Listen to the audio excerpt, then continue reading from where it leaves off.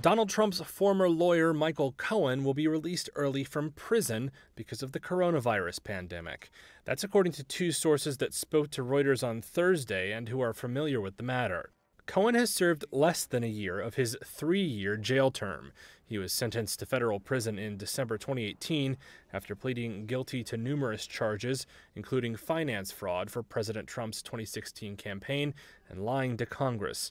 One of the sources said Cohen will serve the rest of his time in home confinement, and that before his release, Cohen will have to undergo a 2-week quarantine to make sure he has no symptoms of COVID-19. Cohen's lawyer, Roger Adler, as well as a spokesman for the Manhattan U.S. Attorney's Office, both did not immediately respond to requests for comment. A spokeswoman for the Federal Bureau of Prisons said that as of late Thursday night, Cohen was still incarcerated in New York State.